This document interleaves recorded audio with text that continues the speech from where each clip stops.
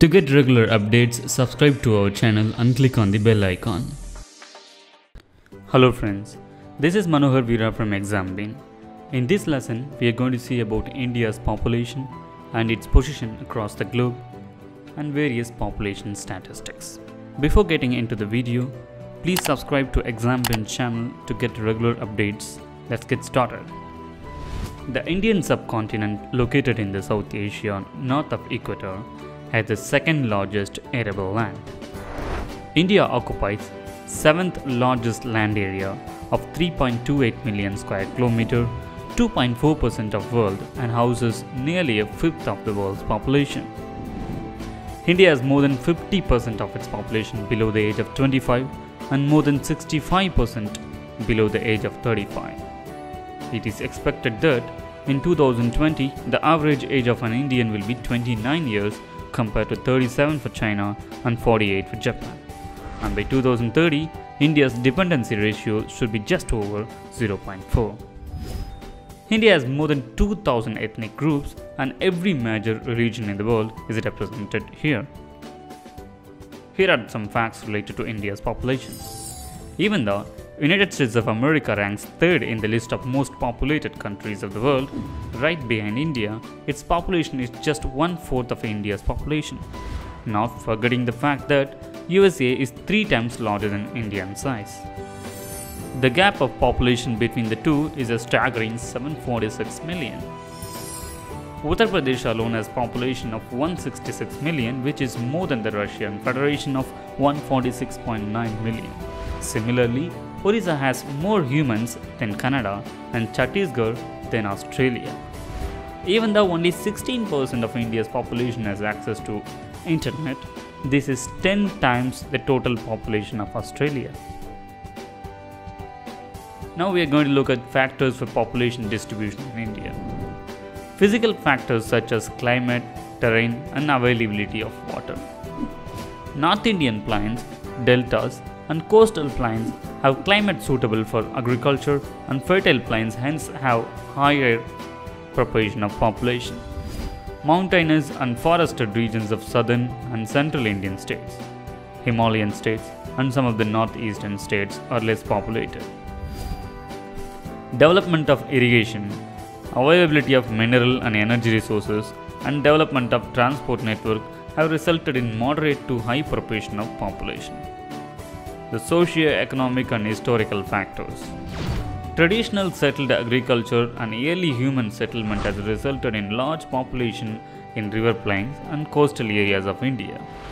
Development of transport and better agricultural development has resulted in large population in northern plains. Industrialization and urbanization. Metro cities of India have a high concentration of population due to industrial development and urbanization. A large numbers of rural, urban migrants come to these towns. Now we are going to look at the phases of growth of Indian population from 19th century. First one is 1901 to 1921. It is referred as period of stationary phase of growth in India's population. Between 1911 and 1921, recorded a negative growth rate. This is mainly because of both the birth rate and death rate were high. The major causes are poor health and medical services, illiteracy of people at large, and inefficient distribution system of food. Between 1921 and 1951, the period is referred as the period of steady population growth.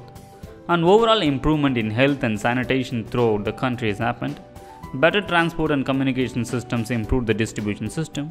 The crude birth rate remained high in this period, leading to higher growth rate than the previous phase.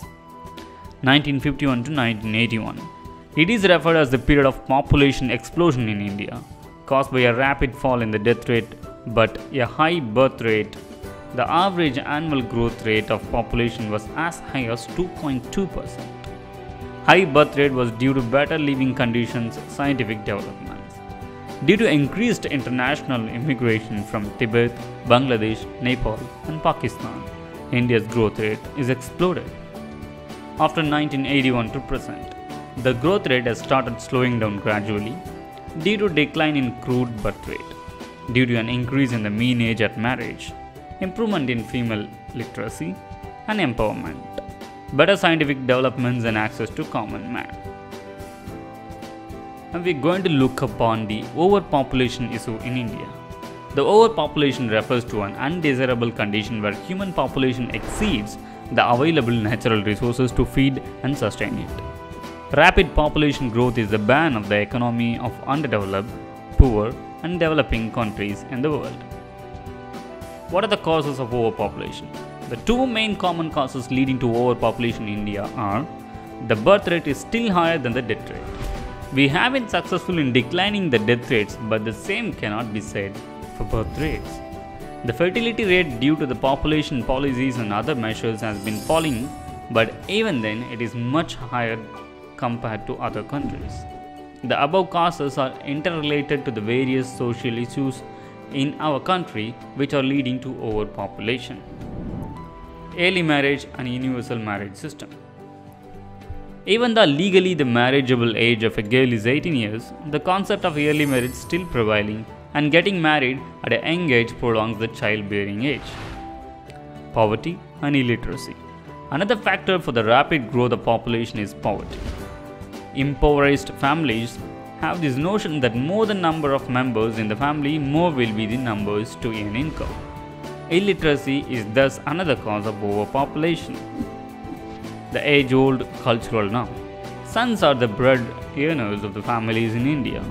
This age-old thought puts considerable pressure on the parents to produce children till a male child is born. They think more the better. Illegal migration. Last but not the least, we cannot ignore the fact that illegal migration is continuously taking place from Bangladesh, Nepal, leading to increased population density in India. The problems due to overpopulation in India are unemployment. Generating employment for a huge population in a country like India is very difficult. The number of illiterate persons increases every year. Unemployment rate is thus showing an increasing trend. Poverty. Rapid growth of population accounts for low standard of living in India. Even the bare necessities of life are not available adequately. Rising population increases poverty in India. People have to spend a large portion of their resources for bringing up their children. It results into less savings and low rate of capital formation. Hence, improvement in production technique becomes impossible. It means low productivity of labor. Uneven migration. Population explosion gives rise to a number of social problems. It leads to migration of people from rural areas to urban areas, causing the growth of slum areas. People live in most unhygienic and insanitary conditions. Overcrowding, traffic congestions, frequent accidents, and pollution in big cities are the direct result of overpopulation. Urbanization. Problems development of infrastructural facilities is unfortunately not keeping the pace with the growth of population. The result is lack of transportation, communication, housing, education, healthcare, and all main required functionalities for human beings. There has been an increase in the number of slums, overcrowded houses, traffic congestion, etc. in Indian urban cities. Increase in crime rate. Unemployment and poverty lead to frustration and anger among the educated youth. This leads to robbery, beggary, prostitution, and murder, etc. The terrorist activities that we find today in various parts of the country are the reflection of frustration among educated and unemployment youth. Environmental degradation. Rising rate of population growth exerts pressure on land. On the one hand, per capita availability of land goes on diminishing, and on the other hand, the problem of subdivision and fragmentation of holdings goes on increasing. It adversely affects the economic development of the country. Population explosion leads to environmental degradation. Higher birth rate brings more pollution, more toxic waste, and damage to biosphere. Briefly speaking, population explosion hinders the economic development. It should be controlled effectively. Impact on the Indian economy. Adverse effects on savings, unproductive investment, slow growth of per capita income, underutilization of labor, growing pressure on land, adverse effect on quality of population, adverse social impact. So what are the steps to control population in India? The Government of India politicians, policymakers should initiate a bold population policy so that the economic growth of the country can keep pace with the demands of the growing population. Major steps which have been already implemented but still need to be emphasized more to control population. increasing the welfare and status of the women and girls, increasing awareness for the use of contraceptives and family planning methods, encouraging male sterilization and spacing births, free distribution of contraceptives, and encouraging female empowerment. More healthcare centers for the poor, to name a few, can play a major role in controlling population.